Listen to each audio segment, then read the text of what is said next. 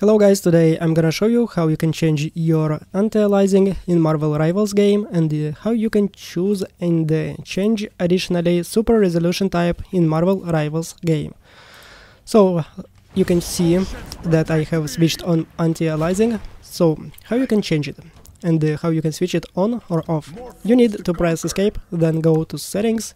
In settings you need to find display settings, and when you have chosen display settings you need to scroll below, and here you can find anti-aliasing and super resolution type. Because I use AMD GPU, that's why of course I use AMD FSR, and I choose quality, super resolution, sharpening. You can write in the comment section what do you think is the best option to choose. Super resolution sharpening, I mean from 0 to 100, what is the best option.